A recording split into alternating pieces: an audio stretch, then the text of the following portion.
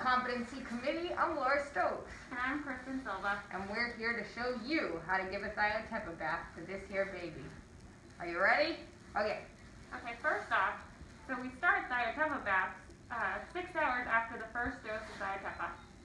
And we continue them for 24 hours after the last dose. So this baby is ready for a bath. So first, we're going to take off the dressing that was on his line. And be very careful because the line is not tied down. There's no tape.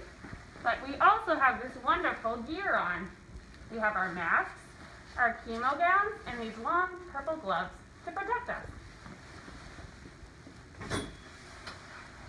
So the important part is to make sure that you use plenty of water and no soap and get all of their nooks and crannies on their skin all over their body, in their armpits, the poor baby's face. Oh, poor baby. Poor baby. This is the quietest Thiotepa bath in my whole life. All right, I think we got everywhere.